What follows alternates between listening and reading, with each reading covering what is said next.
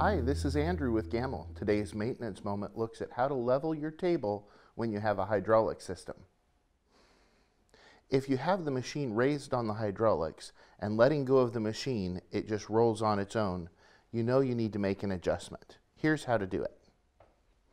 I'm going to level the left side of my table first and then the right. So with the head on my left, I'll release the machine and it will tell me that the left rear corner of the table is too low. So to adjust that, I'll lower the machine off the hydraulics, lengthen the short leg, and see if that helps. To lengthen a leg that's too short, just press up on it, and it'll slowly move up as the fluid is forced back into the pump. Now you can spin the foot to make it longer. Now that I've lengthened my short leg, I'm going to raise the table up again to test and see if my adjustment was adequate. So now after my first adjustment, if I push the machine all the way to the rear, it tries to roll forward a bit. Quite a bit. If I bring the machine to the front, it rolls back but not as much. So that tells me that I made that short leg a little bit too long. I'm going to back off the adjustment that I just made, so by screwing the foot in a little bit. First I'll lower the table to take the weight off the foot.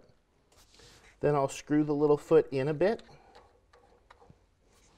and test again. So now this is my second test. I'm going to push the machine all the way to the rear. It doesn't roll forward. I'll bring it all the way to the front.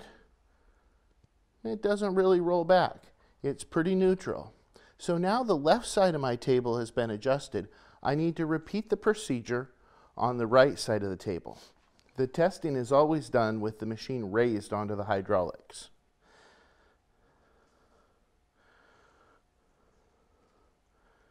There we go, it's perfect. The last step in leveling your table is to adjust the right and left sides. We now have it to where the machine does not roll forward or back when it's on the right. Same with when it's on the left. But we could still have one end of the table that's lower than the other end of the table. So we're going to put the machine in the center, give it a little push to the right, and see how long it takes to stop.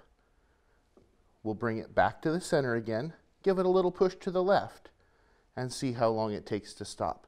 You should find that with an equal push, that it goes roughly an equal distance each direction.